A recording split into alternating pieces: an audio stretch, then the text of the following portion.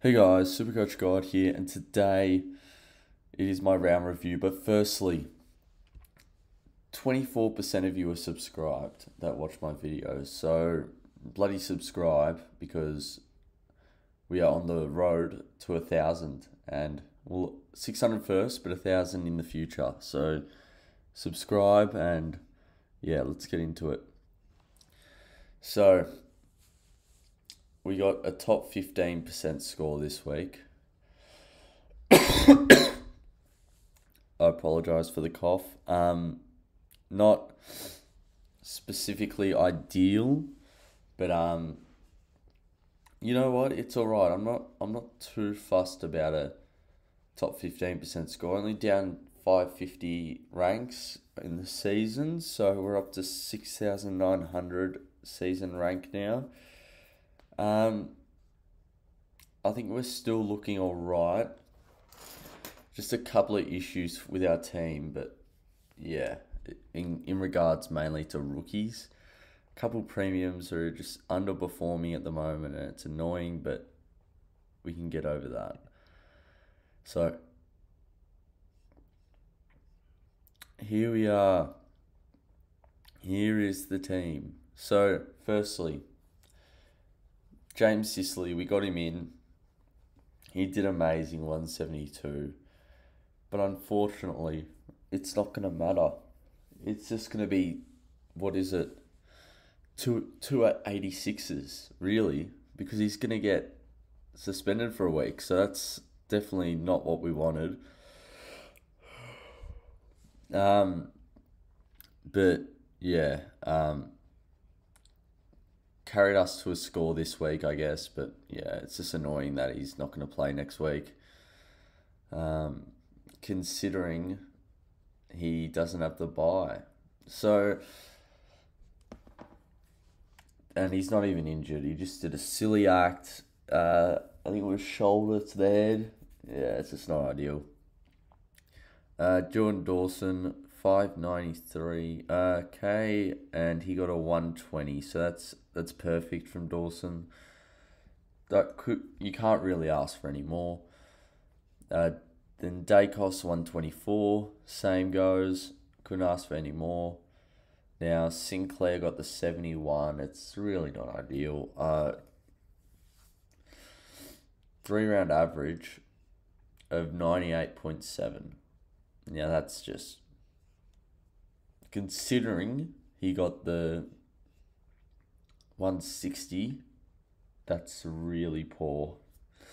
An issue with him this week is he's playing next week. Sorry, is he's playing Sydney, and then he's got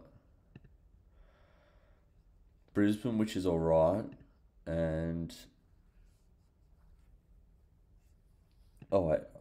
he's got Brisbane round 15 and Richmond round 14, and then he's got Sydney the week before. So not the best draw in the world, considering he's might cop a tag against Sydney, but we live. Harry Sheasel, I think Sheasel would have been all right. He just got the I think it was HIA, so yeah, it's not ideal, but I don't think it'll be too bad. I think he'll keep going on the good path that he is going on. I think we'll probably hover around 500K for the rest of the year, and I think that's all right. So I think we take a 95 average from Sheasel. Maybe like a 98 average would be nice. If he keeps his average that he has right now, I'll be all right. Then Mitchell, he got 69, so turns out he was the pick out of Mitchell and Weddle, if the Duke wanted to know that. So 22 break even. So he's still going to go up in money. That's great. And he's 300K, so perfect. And then Sincotta didn't play and Constable play. So that's just annoying. The amount of DNPs are on my bench. Bont got the 124, so that was really good. That's all you can really ask from the Bont. Still with a 156 break even because of the price that he is currently at. I don't think we will see him under 600k. The closest probably 615 maybe. But yeah, he's absolutely flying still, so don't even care. Zachy Merritt got the 110. I also captain Bont, so not too bad. Zachy Merritt 110.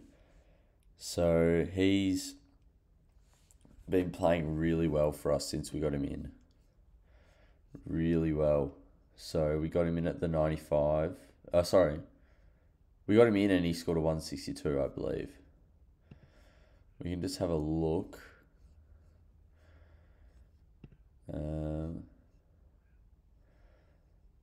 Yeah, we got him in and he's got a 162 and a 110. So that's really nice. Is that right? A 162 and a 110. That's perfect from Merritt. Brayshaw got a 127, so he's actually been doing really well for us. We brought him in perfect timing. We got him at the 88. He got a 134 and a 127, so a 116 3-round average. Our trades,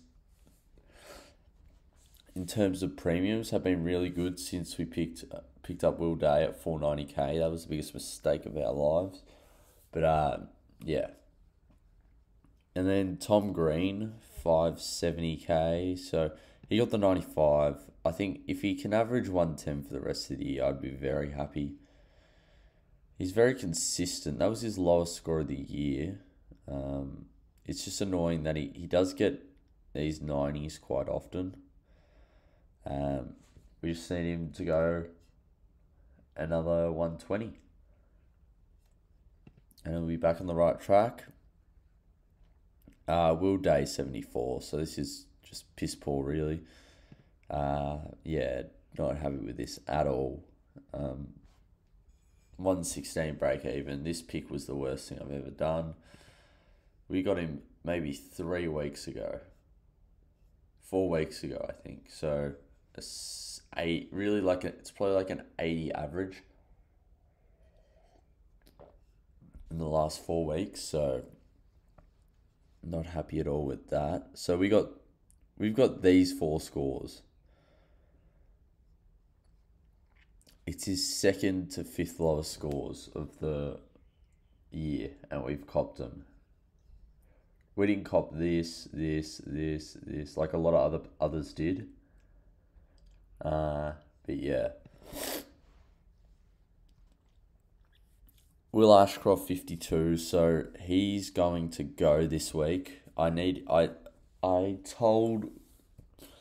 if I told you guys, but I told all my mates, I'll hold him if he gets an 85, but any less, he's gone, and he's got a 52, so he's got to go. Atkins, I think we have to hold him for 1 more week, so he's got a 44 break even, and we just need players to play in this bye because we are not doing too well in regards to this bye. So, and then Sharp, we got Johnson 72 and we took Wilmot onto the bench and Sharp on field so we could get the 72, which was a great decision in the end. So couldn't be happier with that. Marshall and English in the rucks, that's like so happy I traded Darcy that long ago. It's worked out perfectly, really. But yeah. Yeah, couldn't be happier. Dunkley got the 146. Yeah, this bloke's about to become M1. Like this is getting ridiculous. 3 round average of 134, 5 round of 132. And yeah, he's got like 103s, 109s in that 5 week period. He's just got like a 149, a 153, and a 146. So hopefully he can keep it up, because at the moment he'd be pretty high up there in scoring. And he might actually end up in my midfield by the end of the year, by the looks of it. But anyway, Taranto as well. Like, this guy's just still gunning it. 3 round of 118. He had the one poorish score. Apart from that, 5 round of 122.6. This bloke's a gun. It's unfortunate everyone has him, but yeah. Errol Goulden, so he got the 93. I think that's alright. Still got a 3 round of 115, 5 round 124. 96 and a 93. Not really going to complain about that. Rosie, 111.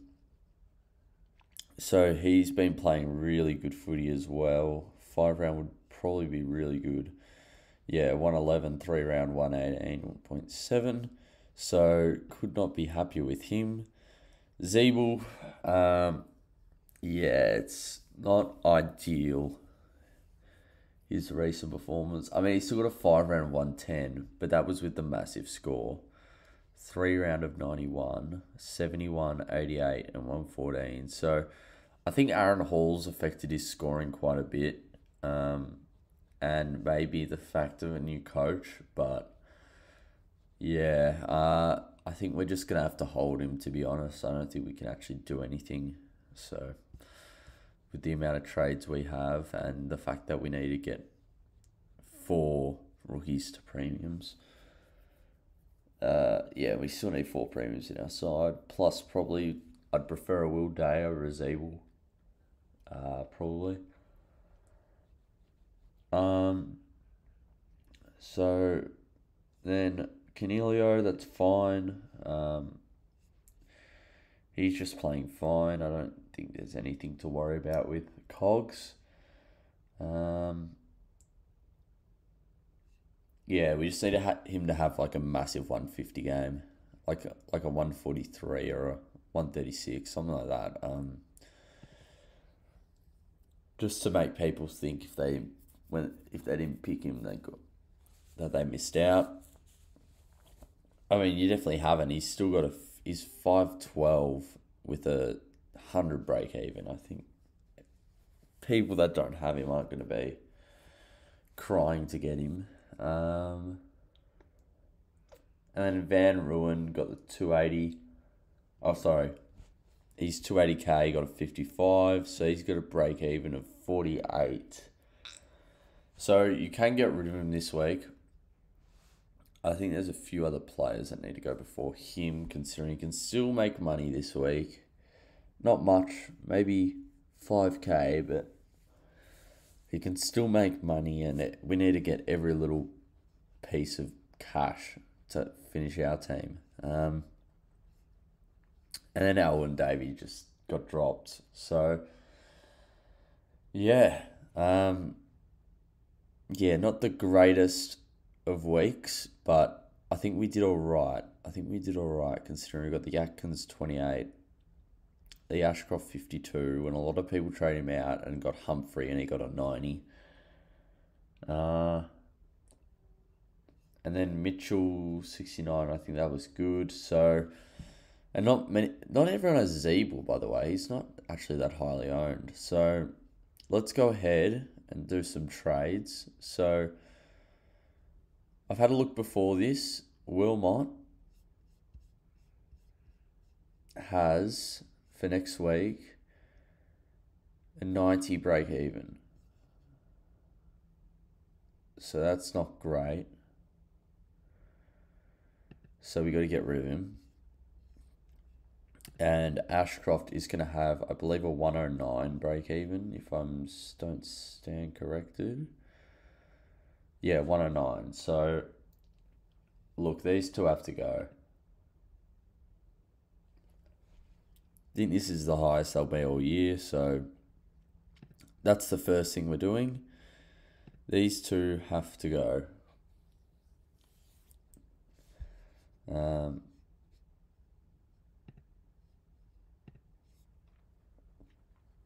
Now, I still don't know whether... I think I need to do one more trade, just considering my buy. Now, I'm not bringing McRae, and I'll tell you why. But he's got the round 15 buy. See here how it goes 14, 16, then straight to 16. So he's got the round 14 buy, and I don't really want anything to do with that, because my round 15 buy is already destroyed my year. So yeah, we're not going near that. And yeah, so my thinking is next week, who has the buy? So we can have a look. So let's just go AFL website. Matches, fixture. Round 12. So who has the buy? It's literally... Oh, sorry, next week. I need to think of next week. So it is literally just the Suns and Geelong. So we need a premium that is going to play in that week, I think. Because our whole team is like completely filled apart from Atkins, who we'll get rid of next week. But yeah, let's just have a look at who we can get.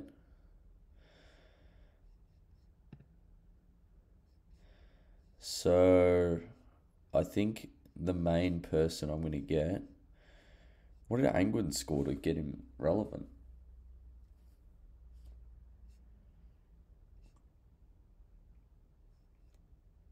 It's weird. No, I want to go all coaches. So we want... Where is he?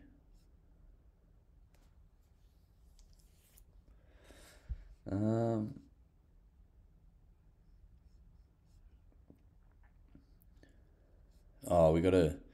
Okay, so we're gonna put...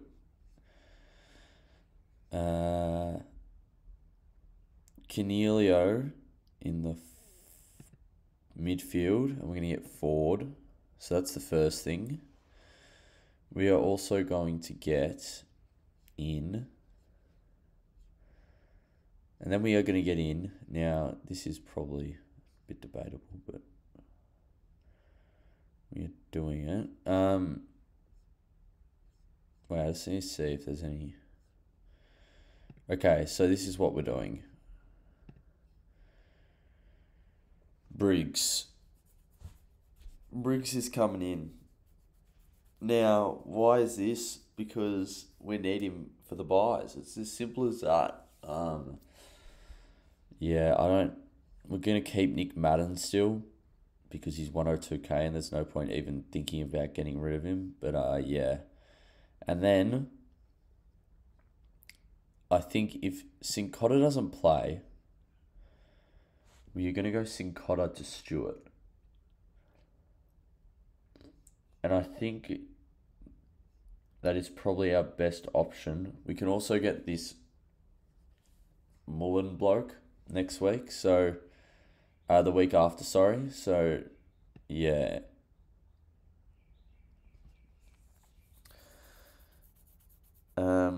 Mullen we don't have to think about for a couple of weeks, but if he gets another 60, 50 odd, he's going to be in heavy consideration at 102k. But yeah, so we're going to get in Tom Stewart, and these are just the trades for now. If Sincotta doesn't play, if Sincotta does play, I think we're going to get...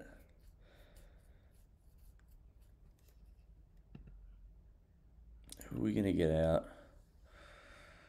We might get out... We could possibly get out Van Ruin. move. No, we need to play for the bye. So I don't think we do a third trade that week. I think we save the cash and just go massive next week if Sin Cotter does play, because I can't get Sin Cotter out if he's all good, if he gets picked. So this is what the team's going to look like going into round 12, most likely.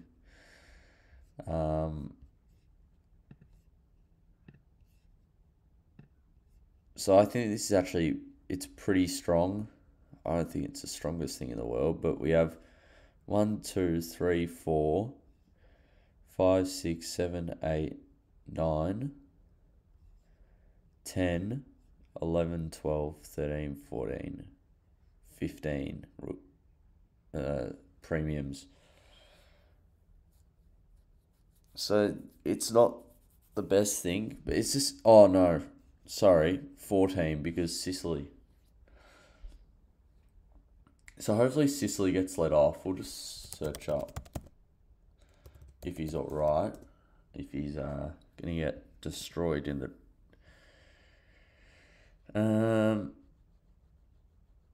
Okay, he's been handed a 1-match ban. So he can probably try and get off it, but that's very unlikely. He's done the bloke dirty there, I reckon. So yeah, it is what it is. So we only have 2 players not playing in. So we have a 20 man team this week. I think that's okay. That's not the worst thing in the world. It's probably all you need. And we're gonna do this. So Melbourne Carlton, there's not really VC from there. Port Hawthorn. See, I would have probably VC'd Sicily, but Collingwood West Coast. So we can put the VC on Dacos, actually. And then we can put the C on Dawson or... Oh, wait, what buys Laird got? Nah, I don't want Laird. What's Laird's break even? I need him at some point. 88. And he's playing next week and the week. I might have to cop just getting Laird after his bye. It's not ideal. He might be at like 630k, but I think I have to do it. I need Stewart, I think, this week. He's the most urgent player I need, but yeah. So that's the video, guys. I thought, I think we either see Bond, Stewart, or we can VC them and like see Merritt. Oh, actually, that's a good idea. See Merritt and then go VC on Bonds at Marvel is a bit of a depleted Geelong midfield. So that is the video, guys. I hope you enjoyed. Just to remind you all, I got 2299 this week, and I think I'm doing the 3 trades if Sin Cotter doesn't play. So yeah, there's a few things that just aren't that ideal, but that we're gonna have to fix. But at the moment, I'm pretty happy with the trades. I don't know about Briggs just yet. I need to do a bit more research into him. He has just gone 2 tons though, and his break even is -64. But yeah, just the amount of trades I have, I don't know if I can afford a player like him or go early on Muslin. If only I had a boost, I could go early on Muslin and then get another primo with like, I don't know, I could literally do a sharp to a primo. So that's the video, guys. Hope you enjoyed, and yeah, cheers.